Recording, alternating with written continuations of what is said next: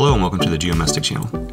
Today's lesson will give a quick overview on what it means for a line to be tangent to a circle. And we'll look at a few different ways to use tangent lines to solve problems. Head down to the description if you'd like a printable guided notes worksheet that follows along with this lesson. So jumping right in, by definition, when a line is tangent to a circle, that means that it intersects the circle in exactly one point. So how does that work? So what we're looking for here is a line that just barely touches the edge of a circle, just like this. Now, tangents can be segments, they can be rays, but regardless, if you extend out a segment or a ray, that segment or ray still has to be touching the circle just in one spot. Okay, and that spot right there, this is called the point of tangency. Point of tangency. Okay, so tangent line hits a circle in exactly one spot. That spot is what we call the point of tangency. And the main problem solving tool that we're going to utilize today is that a radius drawn to a point of tangency, like so, okay, a radius drawn to a point of tangency must always be perpendicular to that tangent line. Okay, and this is going to open up a lot of different types of problems once we introduce that right angle. Think right triangles, a lot of things we can do with right triangles and such. And the converse of this is also true. So if a line is perpendicular to a radius at the end point on the circle, then that line has to be tangent to the circle. So we can determine tangency with that right angle as well. Now, another useful tool about tangents is that if you have two tangent lines that meet at a point outside of a circle, so say two tangent lines that meet at a point outside the circle, then those two segments from each point of tangency to the point where they intersect, those two segments are going to be congruent to one another. And this can be proven by utilizing right triangles. If I were to draw the radius to each point of tangency, knowing that these are right angles, I can kind of draw a line through the middle there, and what I have are two right triangles. I can prove those triangles are congruent by the hypotenuse leg theorem, and I can make those two legs congruent to one another. So two tangent lines that meet at a point outside the circle, those two segments are going to be congruent. Now let's look at a few different ways we can use tangents to solve problems.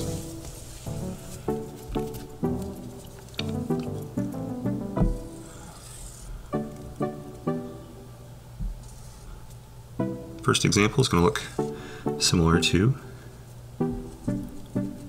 that last setup there. So we'll say that any lines that appear to be tangent are tangent. So we're looking at these two lines right here. Let's give an angle of 114 degrees, and let's say that this angle is what we're trying to find. Okay, so in a situation like this, we've got a circle with two tangent lines coming off of the circle. We've got an angle of 114 as a central angle in the circle, and this angle out here, what we're looking for here is x. So the first thing we notice is that if we have two tangent lines, we know that the radius drawn to those two tangent lines, you're going to have right angles in those corners. And once we have those two right angles, what we have is a quadrilateral, four-sided figure here, where we know three of the four angles. We're just missing that fourth angle. So knowing that a quadrilateral total interior angle sum is 360 degrees, we can add up the three angles that we know, and whatever is left over is going to be our angle x. So if we take the three angles that we do know, 114, 90, and 90, okay, adding all those together, you end up with 294 degrees. And if I subtract the 294 from 360, you end up with a total of 66 degrees. So this angle right here, x, would have to be a 66 degree angle. Okay, so knowing that these tangent lines produce those 90 degree angles, that's going to help us out in situations like this. Okay, let's take a look at another one. This next example, I like to call it the bicycle chain example or a pulley example. So say we've got two circles, and we know the radius for each. Say the larger circle has a radius of, we'll say 8 centimeters. Smaller circle has a radius of, we'll go 5 centimeters. What we're going to do is we're going to draw a tangent line that connects both circles. Okay, so this line is going to be tangent to both circles. And what I want to know is I want to know the distance between the center of these two circles. So this is my distance that I'm looking for. Okay, this is going to be my x. And let's say that the distance from point of tangency to point of tangency, we're going to call that, we're going to call it 15 centimeters. Okay, so there's the setup. Distance between the centers is what I'm after. I've got the radius of each circle. Distance from tangent point to tangent point is 15. Okay, so a couple things that I know. First of all is that when that tangent line meets the radius at that point of tangency, I've got two right angles up here at the top. Now anytime we're looking for distances and I've got right angles, chances are we're probably going to utilize the fact that we can create a right triangle. Okay, so the way we're going to do that is we're going to use x as one of the sides as my triangle, and we're going to move this 15 centimeter line. We're just going to kind of shift it down. So if I look at it like this and I just bring it down to where this point here matches down here, and I would slide this down the same distance. So I'm really just sliding this top line down 5 centimeters to where this point of tangency lines up on the center of that circle. So sliding this thing down, I can kind of move it to right here. So these two line segments are going to be congruent because I've just slid it down. This is 15 centimeters. And because this right angle here is going to correspond with this angle here, okay, these are parallel to one another since I just slid it down. These corresponding angles are going to be congruent. So I've got this right angle. So what I've created is I've created this kind of skinny, long right triangle right here. I'm going to draw down here. So it kind of looks like this. Here's my right angle. This distance, the hypotenuse, is x. Okay, I got the 15 centimeter length across the top. And then last I've got this distance here. Okay, so if I look at what I have, the radius here being 8, the radius here being 5, if I translate this over here, this distance being 5 centimeters, since I slid it down 5 centimeters, what's the difference between those? It's 3. So this distance here is going to be a 3 centimeter length. So I've got a right triangle. The two legs are 3 and 15 centimeters. The hypotenuse is x.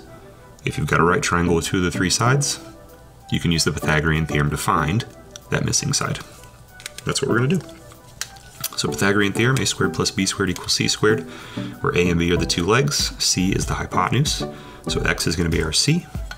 So I can set it up as 3 squared plus 15 squared equals x squared. Run through that, we got 9, 15 squared is 225. 9 plus 225 is 234. And last step, if I take the square root of 234, you're going to end up with about 15.3. We'll round to the nearest tenth here, 15.3 centimeters. So again, you square root both sides of there. All right, so the distance between the two centers of those circles, 15.3 centimeters. Okay, so those right triangles open up the fact that we can use different strategies that we've used in right triangles. This time Pythagorean theorem is what's going to work for us. Let's do one more example.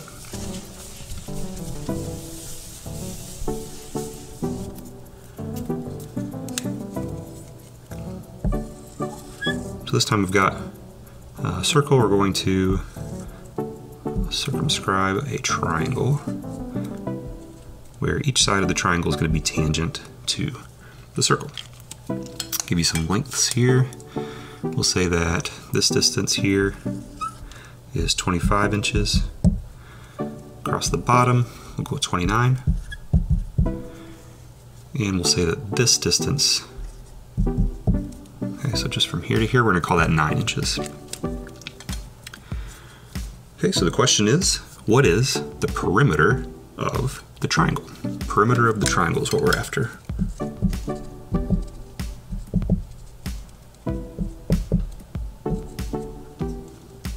Okay, so perimeter of the triangle, we're going to add up the lengths all the way around. Problem that we have here is that this distance is unknown. So we've got this side, the whole side's 25, the whole side down at the bottom is 29. I've got this piece of 9, but I don't have this piece right here.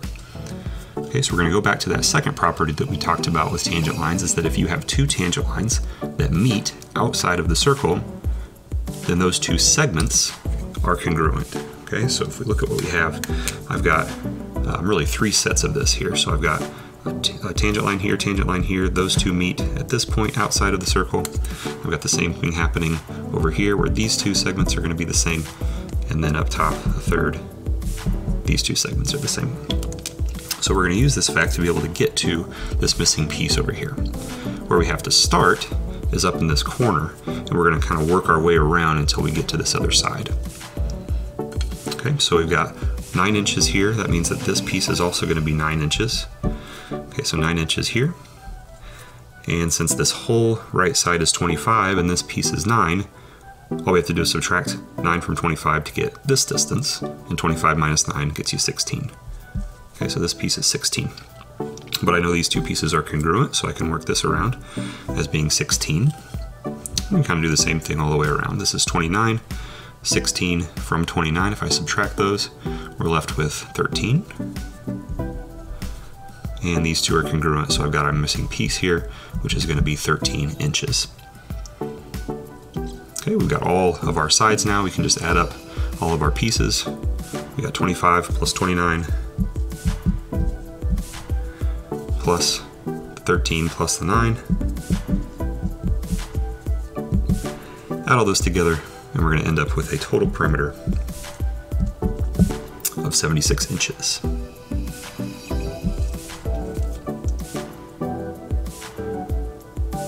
All right, that's the story on tangent lines to a circle.